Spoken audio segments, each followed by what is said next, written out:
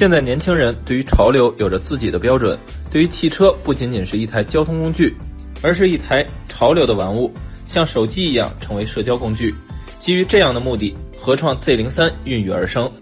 本期的俄看新车带大家来体验一下合创 Z03 能不能满足你的用车需求。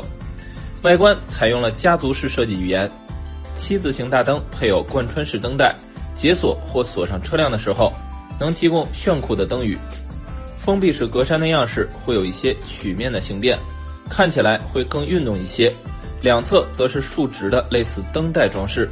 下方配有黑色进气口，与两侧的雾灯以及银色装饰搭配起来显得更加个性。新车采用了双色的搭配，同色的轮拱看起来有点有机甲的风格，配合个性的轮毂以及隐藏式门把手，看起来还相当有未来感。尾部新车配备高位扰流板以及贯穿式尾灯，设计上也比较符合当下年轻人的审美。车身侧面采用圆润饱满的设计， A、B、C、D 柱均采用熏黑处理，营造出悬浮式车身的视觉效果。车身尺寸方面，长宽高分别为4602毫米、1900毫米和1645毫米，轴距达到2750毫米。内饰上做工用料还是不错的，经常触摸的地方都采用皮质包裹，布局采用对称式设计，取消了大部分物理按键，功能集成到悬浮式中控屏。这个设计非常符合年轻人的喜好。最大的亮点是新车可通过语音控制辅助驾驶系统。另外，新车还配备540度影像系统和自动泊车功能，对新手司机来说，这两项功能真的是太棒了。据官方介绍，后续通过 OTA 升级，合创 Z03 还能实现代客泊车功能。合创 Z03 采用3合1高集成电驱，搭载电闸电池组，其中搭载的磷酸铁锂电池组容量为 64.6 千瓦时，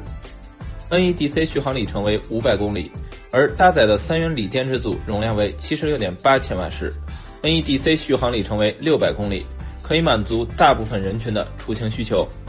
虽然合创 Z03 并不是一款主打性能的电动车，但是作为电动车，它有着该有的先天优势，动力输出又快又顺，所以直线驾驶的时候，它还是能给到不错的体感。当然，它的刹车性能也不错，毕竟配有动能回收系统，对刹车起到很好的辅助效果。由于活动只安排了场地试驾，像实际续航里程、驾驶辅助功能等，只能在以后给大家带来详细的试驾体验。合创 Z03 有着同级中领先的乘坐空间，明确偏向家用风格的调教和当下主流的科技配置。13到15万元的预售价，如果你正在考虑购买紧凑级纯电 SUV， 那么这款合创 Z03 值得你的考虑。